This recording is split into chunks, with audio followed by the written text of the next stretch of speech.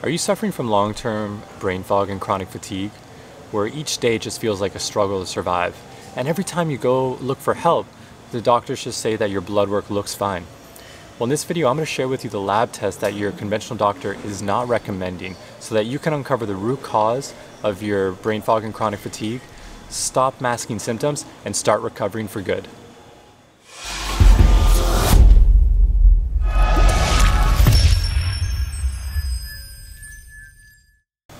Hi, I'm David, and I help people reclaim their lives from chronic fatigue, brain fog, and low self-esteem.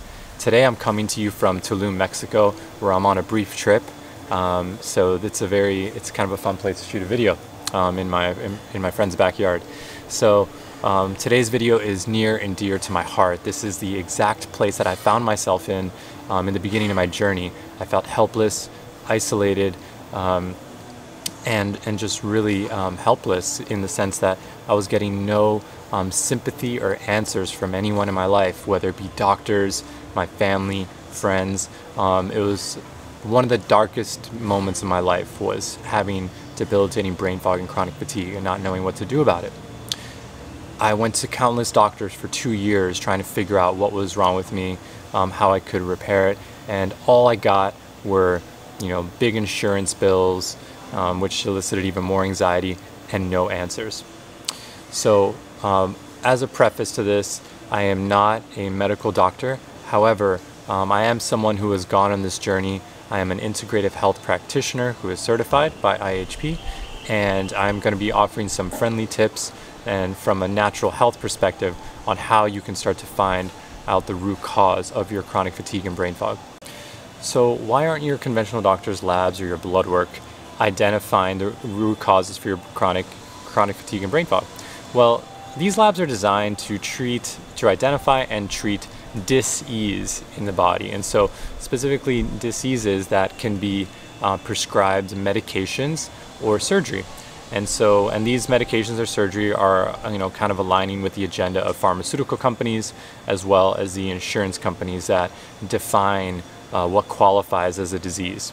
So if you don't neatly fit into these categories, or if you have a condition which is as a result of an imbalance fundamentally in your body systems, like the limbic system or the nervous system, well, these don't really point to specific diseases that can then be treated with pharmaceuticals or surgery. So they're not going to be identified because that's not even what they're looking for. Second reason why your conventional medicine blood work is not going to find the root cause of your chronic fatigue and brain fog is because blood work is very limited in its ability to capture root cause imbalances. So blood is a homeostatic fluid, meaning that it takes away nutrients from the organs, bones, and anywhere else in order to maintain a state of balance. So if you're running out of a certain nutrient in the blood, it's going to go and find it elsewhere in the body. So your cholesterol, homocysteine, TSH is going to appear pretty normal in your blood work up until the point where you've reached a pretty severe imbalance. Then you're going to notice it in your blood work.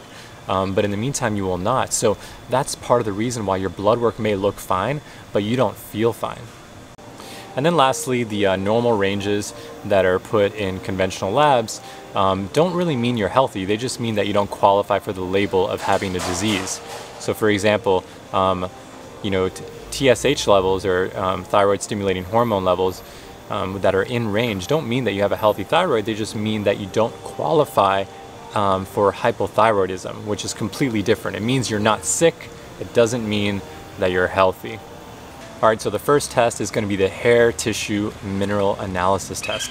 And what this is going to measure is the degree to which you are depleted of minerals, electrolytes, and if you have elevated toxic heavy metals in your body. So this is going to measure a slew of things, but it's also going to measure the ratios of them. So I'll give you some examples. So it'll measure selenium, chromium, phosphorus, calcium, magnesium, potassium, sodium, copper, and zinc. And so how does this relate to brain fog? So copper and zinc as an example. You not only need adequate levels of each, but they need to be in balance with one another.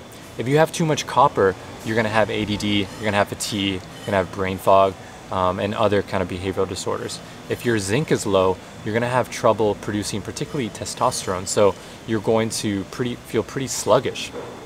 If your selenium is not high enough, you're not going to be producing enough thyroid hormones. So that's like a topic for another video, but basically your thyroid function is going to be compromised. For example, chromium, that's going to be related to blood sugar. Is your blood sugar going to be stable? Phosphorus, are you breaking down proteins enough? And then of course, heavy metals, which there's so much information on this, but conventional doctors are not looking at elevated heavy metals. And so there's heavy metals in so many of our personal care products and in our environment, and we are completely unaware of it. And so if you have elevated heavy metals, that is undoubtedly going to be a contributing factor to your brain fog. So you need to look at that. Hey, if you're getting value from this video, hit that like button and remember to subscribe to my channel for more content on how to recover from brain fog, chronic fatigue, and low self-esteem. All right, back to the episode. So the second test is going to be the vitamins, Candida, and metabolic function test. What this is going to look at is, first of all, fungal overgrowth, which is going to be indicative of Candida overgrowth, nutrient absorption issues, so malabsorption, intestinal permeability, and much, much more. And so this is going to start to give us an idea of, are you able to produce neurotransmitters? Can you absorb nutrients from the food you eat? And that'll kind of give us a strong idea of what's going on internally, because you're going to have to correct that as well, beyond just taking some supplements. Also going to look at your vitamin levels, so looking at your B vitamins, CoQ10, N-acetylcysteine, and much, much more.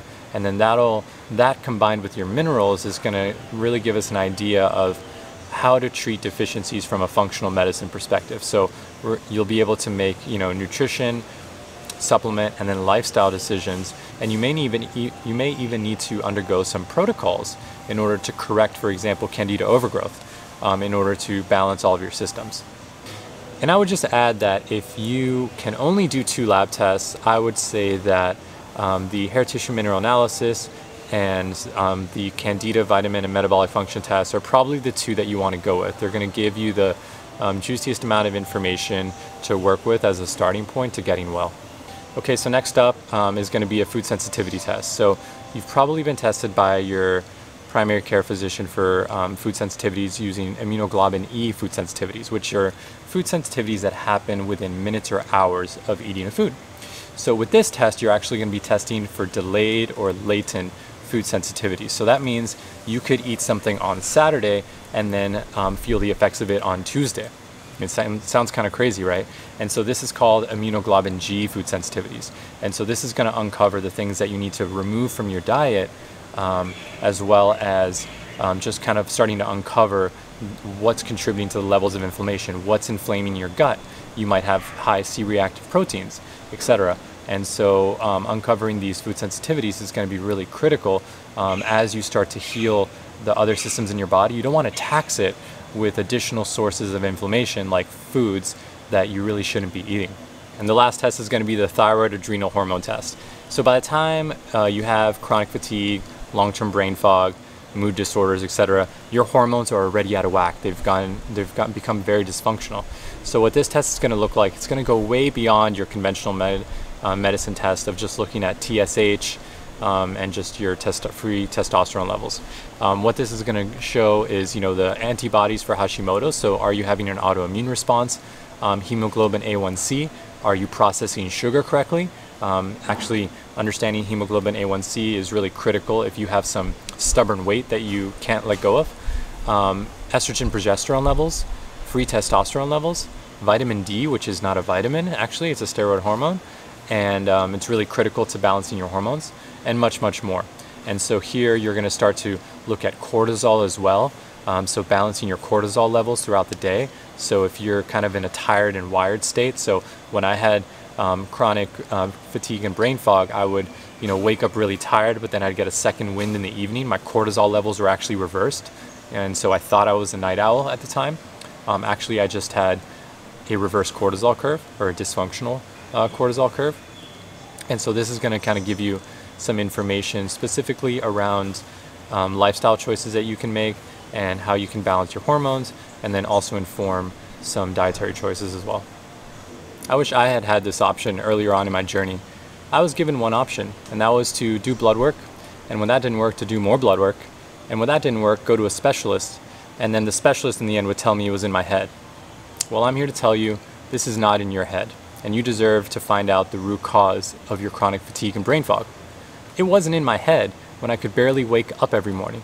It wasn't in my head when, even when I wanted to, I couldn't be present for my friends and family. It wasn't in my head that I had to take naps after work just to get through the day.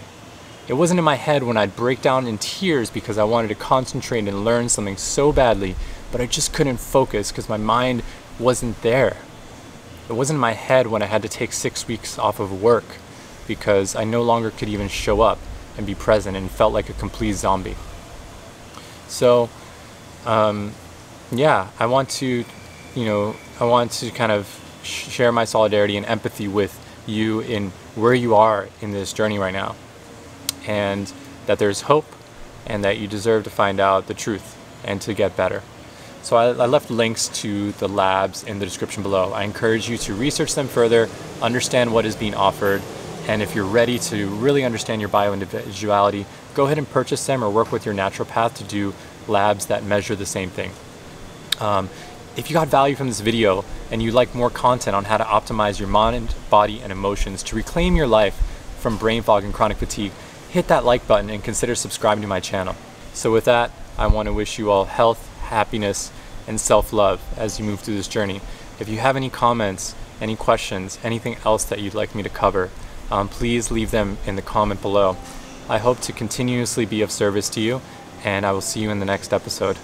Peace.